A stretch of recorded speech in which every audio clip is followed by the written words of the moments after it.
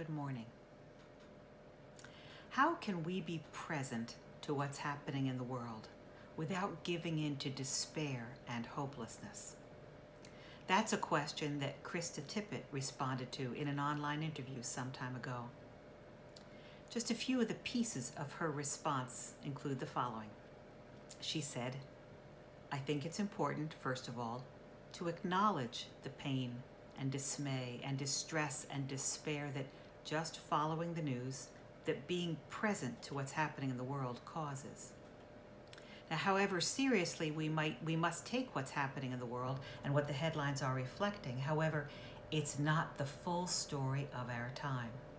It's not the last word on what we are capable of. It's not the whole story of us." I love that. It's not the whole story of us.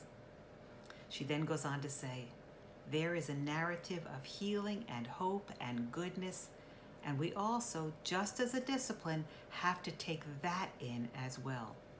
Not instead of, but the both and of humanity and of the world."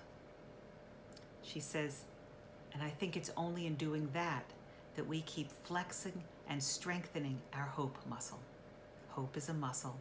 It's a choice. It's a vigorous choice to see what's wrong and needs healing and needs repair and needs our attention, and also keep our imaginations and our energy and our heart oriented toward what we want to build, what we want to create, what we're walking toward. As you go into this day, know that God is with you.